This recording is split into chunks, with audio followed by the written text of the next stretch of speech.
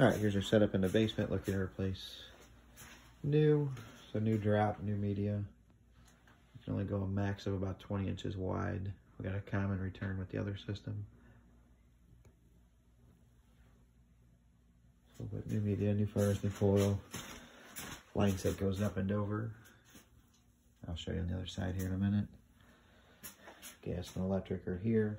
We'll put a new gas shutoff in place. Get rid of that old shutoff. PVC we're going to redo. They got quite a few spots where it's actually, you can see it's been leaking in a lot of these. So we'll just cut it out. Do all new PVC. So this is the main floor system. That's the second floor. That one's only a couple years old, so we're not doing anything. Door to get in and out is there. No walkout.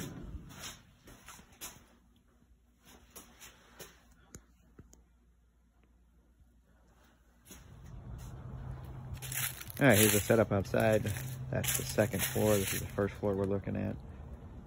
Those are those PVC pipes.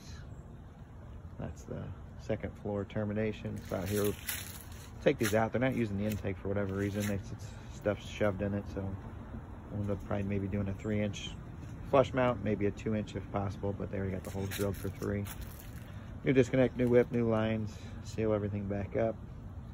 New pads, you got easy access to get back here. There's a roundabout driveway, which is just right there.